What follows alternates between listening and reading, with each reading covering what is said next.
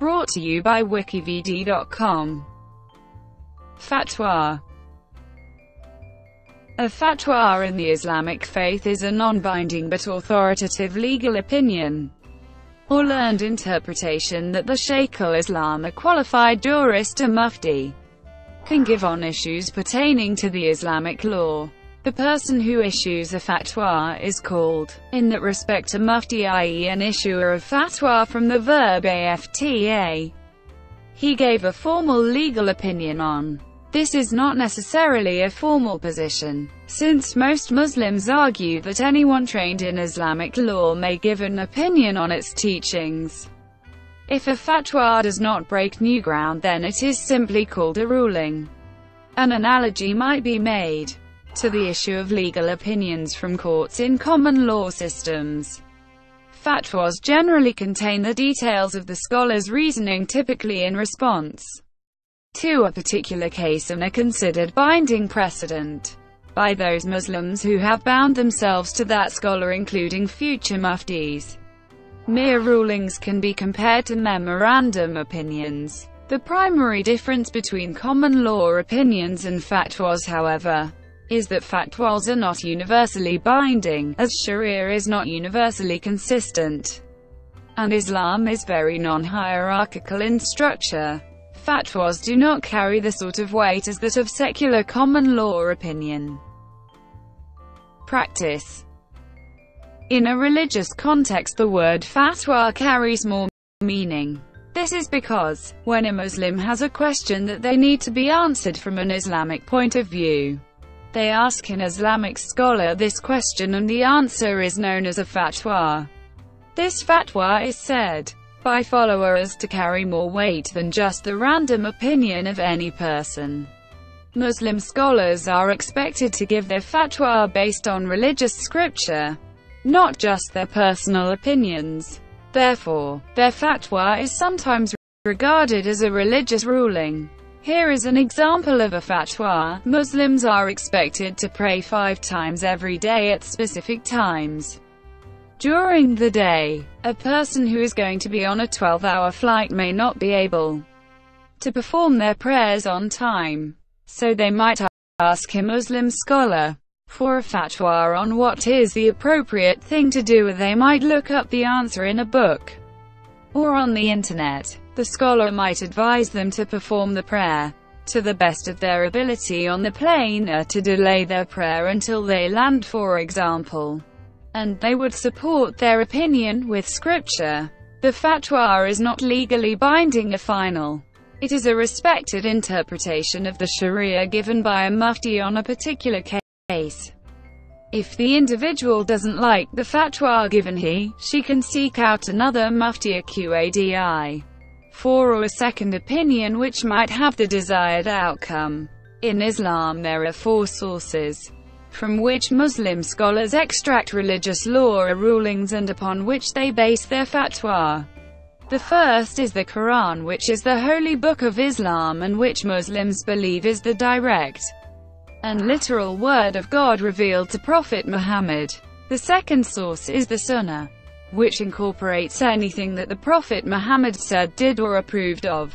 The third source is the consensus of the scholars, meaning that if the scholars of a previous generation have all agreed on a certain issue, then this consensus is regarded as representing Islam. Finally, if no scripture is found regarding a specific question from the 3 first sources, then an Islamic scholar performs what is known as ijtihad. This means that they use their own logic and reasoning to come up with the best answer according to the best of their ability. Muslims believe that any given action that they perform in their lives falls into one of 5 categories. All actions fall into the permissible category unless there is evidence from one of the 4 sources previously mentioned that proves otherwise. Here are some examples. When someone asks a Muslim scholar about performing a specific action, the reply will be a fatwa explaining which of these 5 categories this action would fall under. So if you ask a Muslim scholar to give a fatwa about adultery, they would tell you that it is not permitted. If you ask about fasting in Ramadan, they would answer that it is obligatory. Muslims are usually encouraged to ask for reasoning and evidence behind any fatwa, and should avoid blindly following the opinions of Muslim scholars without understanding the reasons behind them. This is because Muslims should always feel that they are practicing Islam to gain the pleasure of God and not to gain the pleasure of acceptance of any human being. It is also interesting to note that different scholars frequently have different opinions regarding any given question. This is why there is usually more than one fatwa regarding any one question. In fact, there are a number of methodologies for how to understand evidence gathered from the previously mentioned sources of Islamic law. Scholars who follow different methodologies will frequently arrive at different answers to the same question. It is well known that in Islam there are 4 schools of thought, and each of them differ with respect to certain aspects. However, it is important to know that these differences are usually about minor issues. For example, in terms of beliefs, the vast majority of Muslims agree on most aspects of belief. Most importantly, the concept of monotheism and belief in the angels, prophets, holy books, and the Day of Judgment. History. In the early days of Islam, fatwas were pronounced by distinguished scholars to provide guidance to other scholars, judges and citizens on how subtle points of Islamic law should be understood, interpreted or applied. There were strict rules on who was eligible to issue a valid fatwa, and who could not, as well as on the conditions the fatwa must satisfy to be valid. According to the Usul al-Fiqh, the fatwa must meet the following conditions in order to be valid: with the existence of modern independent states, each with its own legislative system, or its own body of ulamas. Each country develops and applies its own rules, based on its own interpretation of religious prescriptions. Many Muslim countries have an official mufti position.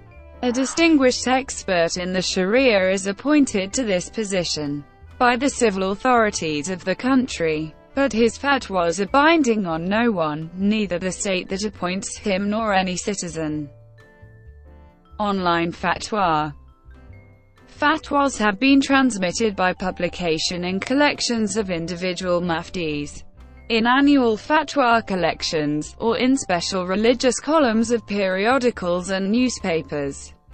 Starting in the 1990s, online fatwa services such as islamka.info, fatwaonline.com, and askimam.org became available, making the searching and finding of fatwas on different subjects even easier.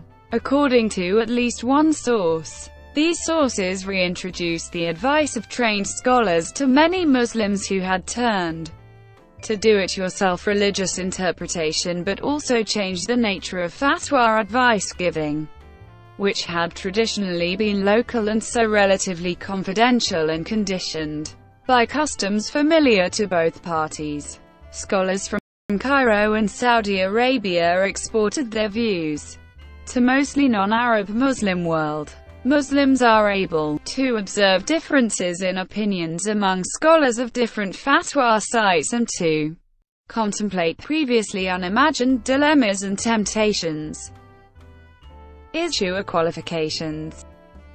During what is often referred to as the Islamic Golden Age, in order for a scholar to be qualified to issue a fatwa, it was required that he obtained an ijazat tadri walifta from a madrasa in the medieval Islamic legal education system, which was developed by the 9th century during the formation of the madhab legal schools.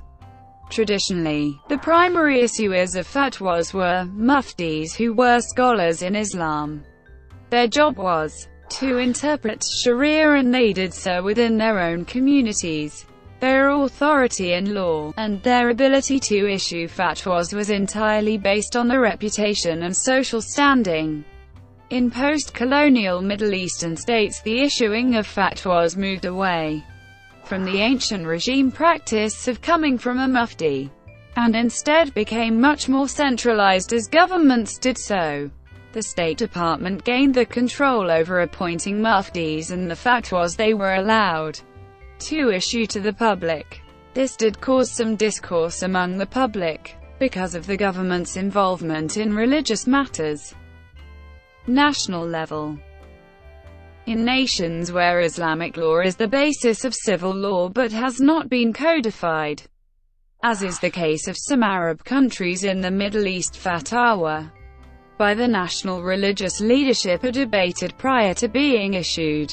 In theory, such fatwa should rarely be contradictory. If two fatwa are potentially contradictory, the ruling bodies would attempt to define a compromise interpretation that will eliminate the resulting ambiguity. In these cases, the national theocracies expect fatwa to be settled law. In the majority of Arab countries, however, Islamic law has been codified in each country according to its own rules, and is interpreted by the judicial system according to the national jurisprudence. Fatwa have no direct place in the system except to clarify very unusual or subtle points of law. For experts are to give moral authority to a given interpretation of a rule. In nations where Islamic law is not the basis of law, different mujtahids can issue contradictory fatwa. In such cases, Muslims would typically honor the fatwa deriving from the leadership of their religious tradition. For example, Sunni Muslims would favor a Sunni fatwa, whereas Shiites would follow a Shia one. There exists no international Islamic authority to settle fiqh issues today. In a legislative sense, the closest such organism is the Islamic Fiqh Academy, which has 57 member states. But it can only render fatwa that are not binding on anyone. Legal implications. There is a binding rule that saves the fatwa pronouncements from creating judicial havoc. Whether within a Muslim country or at the level of the Islamic world in general, it is unanimously agreed that a fatwa is only binding on its author. This was underlined by Sheikh Abdul Mohsen Al-Obaikan, Vice Minister of Justice of Saudi Arabia, in an interview with the Arabic daily Asharq al-Awsat, as recently as on July 9, 2006, in a discussion of the legal value of a fatwa by the Islamic Fiqh Academy on the subject of misya marriage, which had been rendered by IFA on April 12, 2006.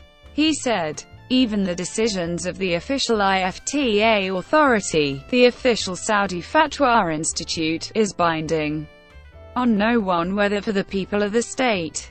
Al-Obaikan, however, was subsequently removed from his position as advisor to the Royal Cabinet in May 2012 after opposing moves to relax gender segregation, and in August 2012 Obaikan's morning radio show Fatwās on Air, in which he would issue daily fatwas, was cancelled after a royal decree that authorizes only members of the Council of Senior Scholars to issue fatwas. Still, sometimes even leading religious authorities and theologians misleadingly present their fatwa as obligatory or try to adopt some in-between position. Thus, the Sheikh of Al-Azhar in Cairo, Muhammad Syed Tantaway, who is the leading religious authority in the Sunni Muslim establishment in Egypt, alongside the Grand Mufti of Egypt, said the following about fatwas issued by himself or the entire Dar al-Ifta: "Fatwa issued by Al-Azhar are not binding.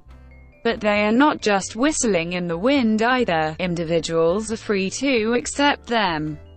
But Islam recognizes that extenuating circumstances may prevent it. For example, it is the right of Muslims in France who object to the law banning the veil to bring it up to the legislative and judicial authorities.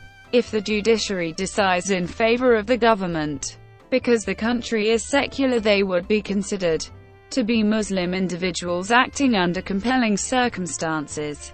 Otherwise, in his view, they would be expected to adhere to the fatwa." In Morocco, where King Muhammad VI is also Amir al-Mu'minin. The authorities have tried to organize the field by creating a scholars' council composed of Muslim scholars, which is the only one allowed to issue fatwa. In this case, a national theocracy could in fact compel intra-national compliance with the fatwa, since a central authority is the source. Even then, however, the issue would not necessarily be religiously binding for the residents of that nation. 4. The state may have the power to put a fatwa in effect, but that does not mean that the fatwa is to be religiously accepted by all. For instance, if a state fatwa council made abortion acceptable in the first trimester without any medical reason, that would have direct impact on official procedures in hospitals and courts in that country. Yet, this would not mean that the Muslims in that nation has to agree with that fatwa, or that the fatwa is religiously binding for them. Contemporary examples. Fatwa are expected to deal with religious issues. Subtle points of interpretation of the fiqh as exemplified by the cases cited in the archives linked below. In certain cases, religious issues and political ones seem to be inextricably intertwined. The term fatwa is sometimes used by some Muslims to mean to give permission to do a certain act that might be illegal under Islamic law. Other Muslims view this to be incorrect. Despite the word fatwa not being included in the Quran, individuals commonly obtain fatwa to guide them in everyday life. Due to the lack of a central unifying rule maker, different sheikhs may give different answers to the same question. This leaves an opportunity for the controversial practice of fatwa shopping, in which an individual asks the same question of different sheikhs until they receive an answer they like. Examples of famous or controversial fatwa include the following. On December 2, 1947, the University of Al-Azhar religious scholars, the most respected in the Sunni Muslim world, called for holy war against the Zionists. In April 1974, the Muslim World League issued a fatwa stating that followers of the Ahmadiyya movement are to be considered non-Muslims. Ayatollah Ruhollah Khomeini in 1989 pronounced a death sentence on Salman Rushdie, the author of the Satanic Verses.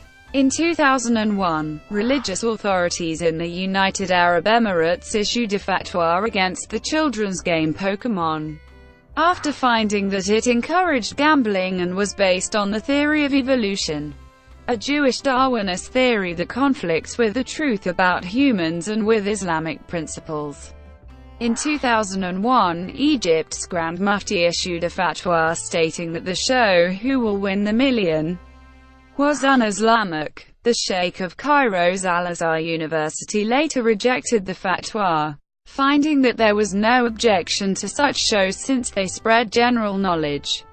In Syria, Grand Mufti Ahmad Badruddin Hassan issued a fatwa prohibiting every type of smoking, including cigarettes and nargile, as well as the selling and buying of tobacco and any affiliation with tobacco distribution. Yusuf al-Qaradawi released a fatwa on April 14, 2004, stating that the boycott of American and Israeli products was an obligation for all who are able.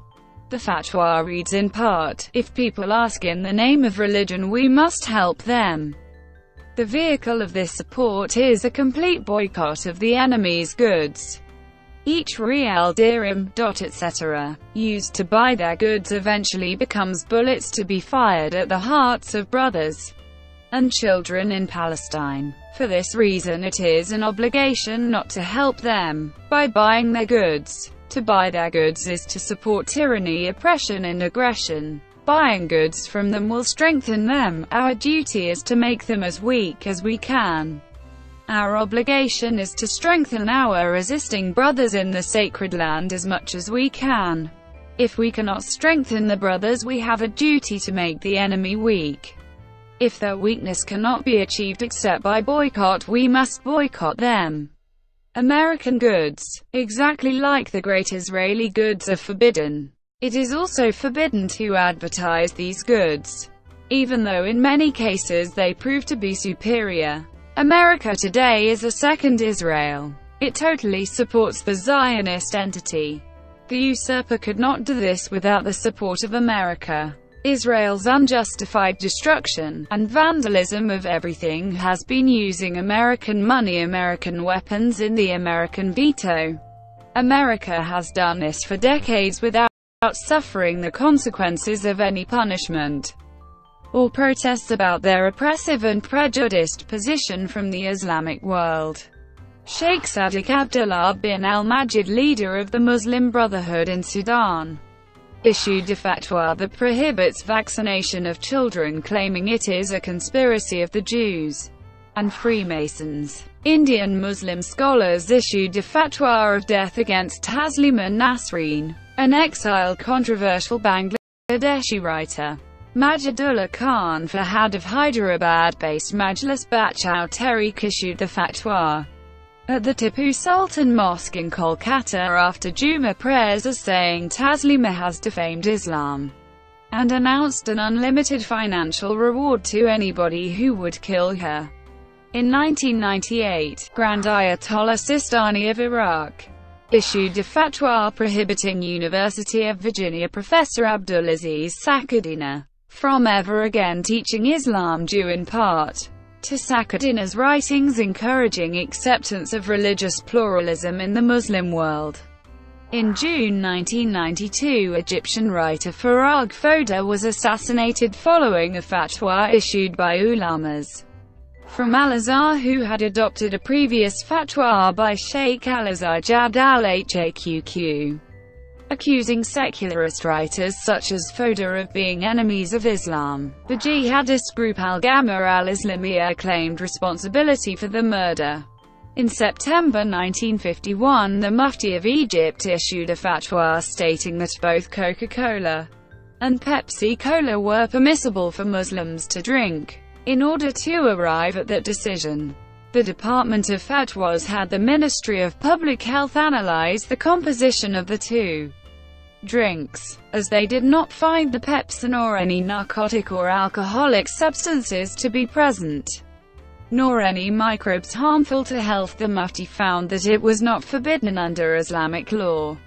Occasionally the debate regarding whether or not Coca-Cola or Pepsi is drinkable by Muslims does continue to appear, notably recently in 2012, when a French study was released declaring that Coca-Cola contained a small amount of alcohol. Muslims are not permitted to drink alcohol. However, the amount of alcohol found in the beverage was discovered so small as to be permissible according to the fatwa system. Osama bin Laden issued 2 fatwas, in 1996, and then again in 1998, that Muslims should kill civilians and military personnel from the United States and allied countries until they withdraw support for Israel and withdraw military forces from Islamic countries. In 2003, on his television show John Safran vs. God, Australian comedian John Safran tricked Sheikh Omar Bakri into placing a fatwa on Safran's colleague, Rove McManus, by showing him falsified evidence seeming to indicate that McManus had been making fun of Islam. In 2005, the leader of the Islamic Republic of Iran, Ayatollah Ali Khamenei, issued a fatwa that the production, stockpiling, and use of nuclear weapons are forbidden under Islam, and that Iran shall never acquire these weapons. Another example of a fatwa is forbidding the smoking of cigarettes by Muslims.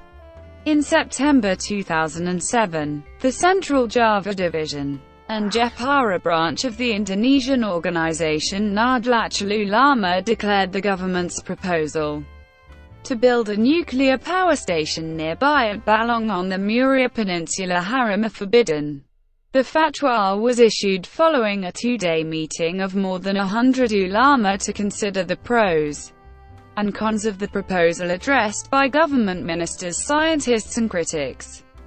The decision cited both positive and negative aspects of the proposal, which it had balanced to make its judgment. Key concerns were the question of long-term safe disposal and storage of radioactive waste, the potential local and regional environmental consequences of the plant's operation, the lack of financial clarity about the project, and issues of foreign technological dependence.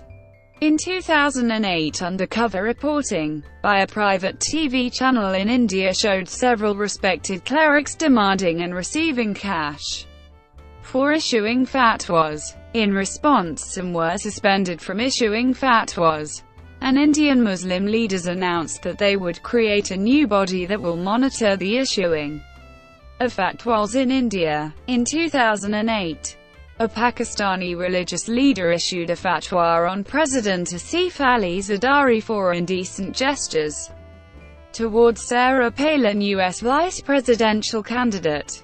In 2008, Indian ulama from the world-renowned seminary of Deoband have categorically issued a fatwa against terrorism, and mentioned that any sort of killing of innocent people or civilians is haram or forbidden. The fatwa also clarified that there is no jihad in Kashmir or against India, as freedom of religion is guaranteed by the state, as any state that guarantees freedom of religion cannot have jihad sanctioned against it. This fatwa was reiterated in 2009, where Indian Home Minister P. Chidambaram hailed the move. The full text of the fatwa in English is available here. Deoband ulama in India have repeatedly mentioned that the Taliban government in Afghanistan was un-Islamic. This was most recently reiterated at a convention in Karachi recently. These include the idea of establishing Sharia rule with force in the name of jihad, and levying of jizya on Sikh citizens of Pakistan, which was termed as nothing more than extortion by armed gangs. The stand was explained by Maulana Abu Hassan Naqvi as below: this can't be called a war in the name of Islam, even during a legitimate jihad which is fought not by a ragtag army of misguided youth but by the state against identified aggressors. Islam has set certain principles, like you can't harm the old, sick, women and children. You can't attack any place of worship. But terrorists kill people indiscriminately. They are earning Allah's punishment. Suicide bombing in any form has also been declared haram and forbidden by Indian ulama. This stand is also supported by Saudi scholars such as Sheikh Mohammed bin Salih Al Uthaymeen, who have issued fatwa declaring suicide bombings a haram, and those who commit this act are not shaheed. Controversial fatwas.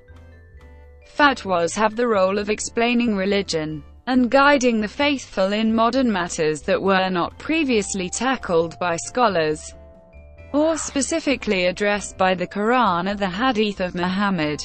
Some fatwas stand out as controversial and often lead to hardship, violence, and misunderstanding of religion. In 2012, Sheikh Mughal Salam al-Gawhari of Egypt, a former Taliban, issued a fatwa calling for the destruction of the Sphinx and the Giza pyramids in Egypt because God ordered Prophet Muhammad to destroy idols. Egypt is host to thousands of ancient statues and drawings that mainstream Muslims have not been bothered by for the past 1,400 years. These monuments are a major attraction to tourists and scientists interested in ancient Egyptian culture and not worship. It is unclear why the pyramids were added to the fatwa, because they are tombs of pharaohs and not statues or idols.